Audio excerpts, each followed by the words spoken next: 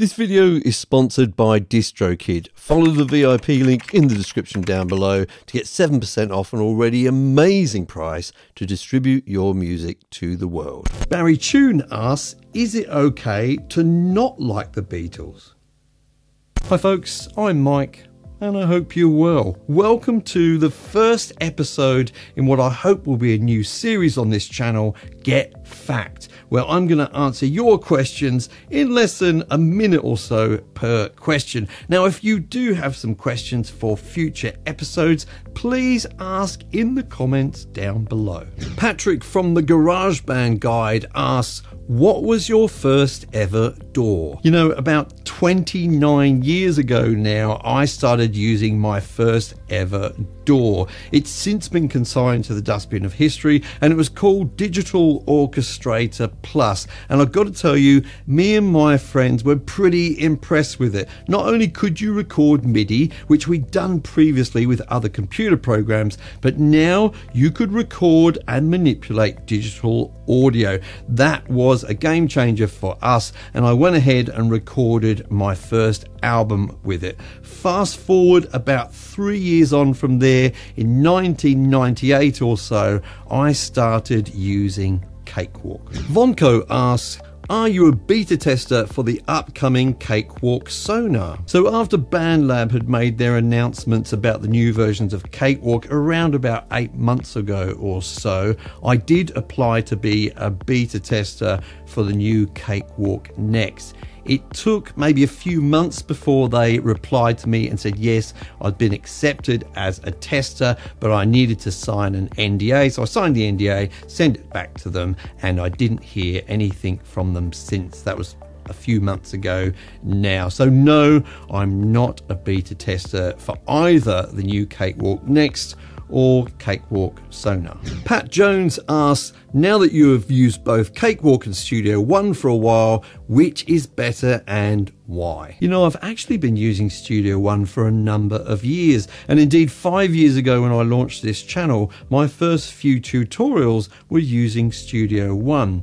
But I later decided that I wanted to also teach people about Cakewalk because it was free at the time. It's an excellent DAW, and I felt that there's a lot of beginners getting into it who were rather confused about how to use it.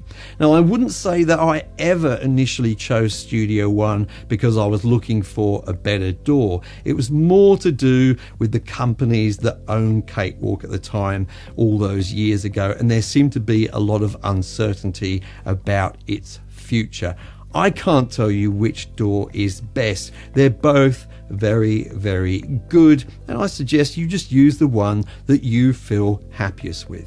Onard Pogi asks, what's the cheapest equipment you can recommend for a home studio setup? Okay, so here's my list without any explanation. For a safe bet with an audio interface, I'd probably go the Focusrite Scarlett 2i2. For your first studio condenser microphone, I'd give the Audio-Technica AT2020 a try, and I'd even give the Shure SM58 a run for its money. For headphones, still after all of these years, a good all-rounder is the Sennheiser HD280 Pro. And for studio monitors, it's a little bit tricky because I haven't tried any of the budget ones for quite a while, but I do hear good things about the PreSonus Eris range. Planet Person asks, when exporting tracks to send to a mix engineer, do I gain control or just send at Unity if the tracks are clipping? So first of all, you should not send any tracks to your mix engineer which are clipping,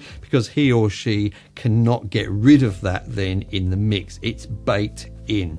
Now, if you find that you set your fader to Unity gain and your track is clipping, then I would work backwards from there. Is it one of the plugins in the chain which is making it clip? If you eliminate the plugins, is it the initial gain setting? In which case, try turning the gain down.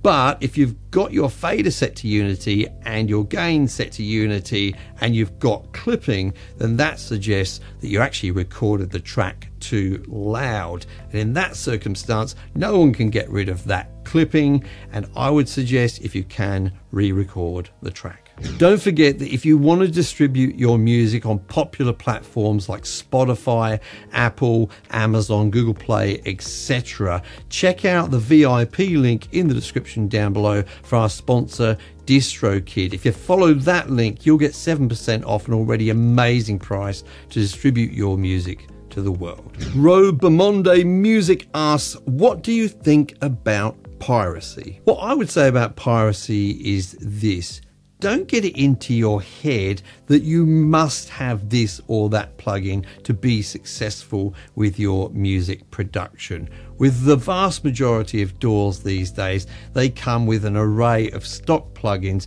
which means you can do 99.9% of what you need to do with those. As well as that, there are literally hundreds or thousands of free plugins these days, and some of them are very, very good quality. So before you go ahead and make that step of using pirated software, which really does affect the livelihoods of some developers, I would ask yourself, do I really need this that much? Jahungum asks, any free VST similar to Melodyne? So I think it's worth noting that Melodyne Essential is just $99, and that will take care of most of the pitch and timing correction that you're likely to want to do. But if that's still outside of your budget, I am aware of a product called MX Tune. I'll put a link for it in the description down below. Now, it's only available for PC, and I haven't had a chance to fully test it yet.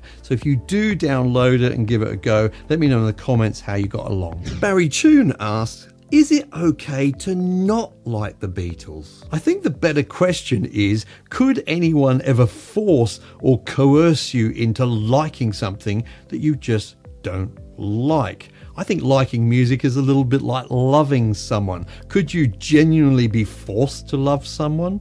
I'll let you answer that in the comments down below. But regardless of whether you like the Beatles or not, I do believe that there's something to be learned from them in terms of melody, harmony, lyrics, and production as well, regardless of whether you dig their music or not. And if you don't like them, I think that's absolutely fine. eShort Sax asks, how are you feeling? How's your creativity been? Any music projects you're excited about? Thank you so much for this question, and I think it alludes to the fact that last year I made a video disclosing that I had been suffering from some mental health issues, especially anxiety. And the answer is I'm doing okay. Like many of you, there's ups and downs, and I am getting help, which I highly recommend to anyone who suffers with these kinds of issues. Now, I like to talk about these things openly because around about 95% of my viewers are actually men, and men seem to find these things